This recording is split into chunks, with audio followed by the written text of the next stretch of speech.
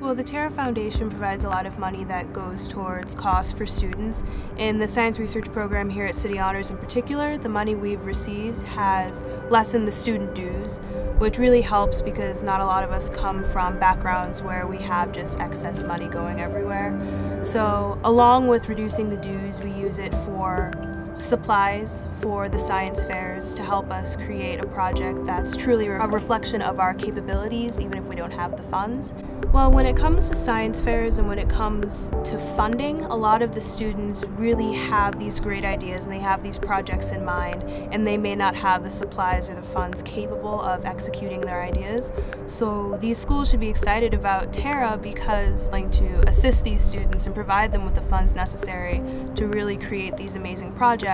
It's inspiring not only to the students who are currently participating, but to students who are able to see these other students succeeding, because they can see that you don't have to necessarily come from a certain background or come from a certain school to be able to do the exact same things.